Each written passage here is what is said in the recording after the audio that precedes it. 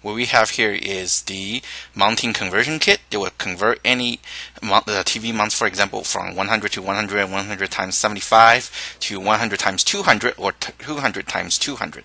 Purchase this off eBay for $15, shipping included.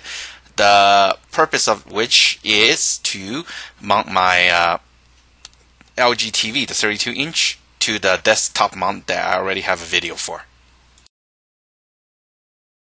To start, what you're going to do is actually set up the mounting extension kit, which came with 8 screws and washers. As you can see from the video, you want to attach 2 screws and 2 washers per side. So 2 on upper left, 2 on upper right, and so on and so on.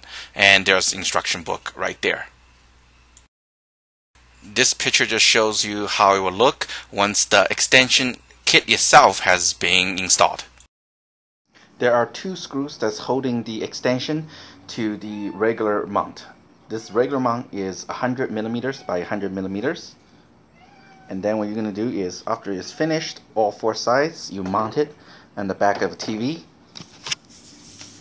For example, this LG, which is 200 times 200 millimeters mount, like this.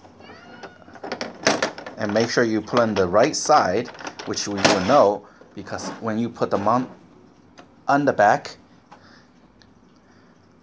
the kit should be flush against the back of the TV with no gaps. For example, this one is mounted incorrectly, so I just have to reverse it. Now that the direction of the mount has been established, the next thing what we're going to do is actually tighten all the screws. Why are we doing this? Simple. It's because it's holding off by 8 screws, and with lot more points of failure, you really want to make sure everything is tight. In fact, once I put on the mount, I'm going to maybe take it down or just somehow tighten the screws. As you can see, once every couple months, or at least maybe once a month, I will check. The next step is to use the correct screws, in this case 4M4 screws and the adapters necessary to finish the mounting in the back of the TV. So this is what the finished product should look like at the back of the device. Again, just make sure everything is really tightened since we're using an extender. Now with all the mounting brackets tightened, I'm ready to pull it back into the desktop mount that I already did a review. I will show a picture afterwards.